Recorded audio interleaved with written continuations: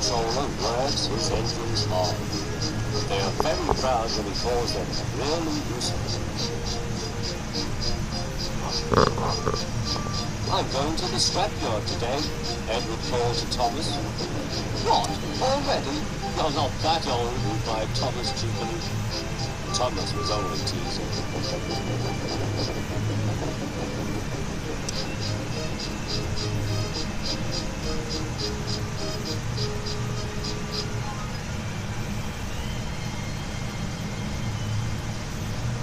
The scrapyard is full of rusty old cars and machinery. They are broken into pieces, loaded into trucks, and Edward pulls them to the steelworks where they are melted down and used again. Today there was a surprise waiting for Edward in the yard. It was a traction engine. Hello, said Edward. You're not broken and rusty. What are you doing here? I'm Trevor. They're going to break me up next week. What a shame, said Edward. My driver says I only need some paint, polish and oil to be as good as new. But my master says I'm old-fashioned. Edward snorted. People say I'm old-fashioned, but I don't care. The fat controller says I'm a useful engine. What work did you do? My master would send us from farm to farm with fresh corn, haul logs and did lots of other work. The children loved to see us.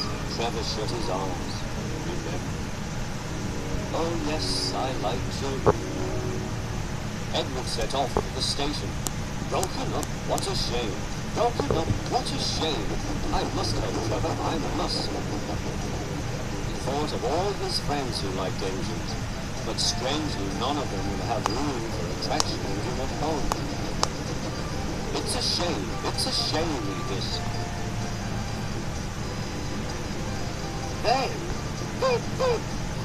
why didn't I think of him before? There, on the platform, was the very person.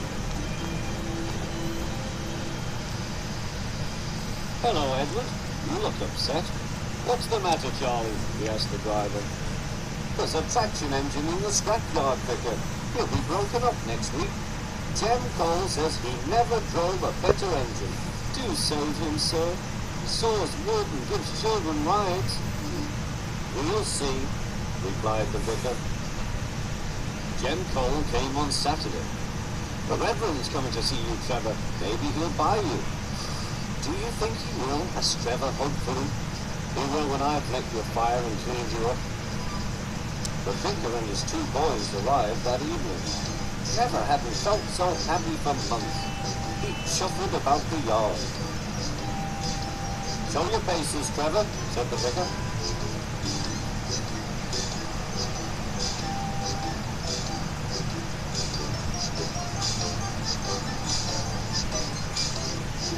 Later, he came out of the office smiling.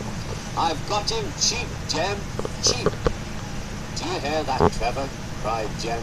The Reverend saved you and you live at the vicarage now. Poop, poop, whistled Trevor. Now Trevor's home is in the vicarage orchard, and he sees Edward every day.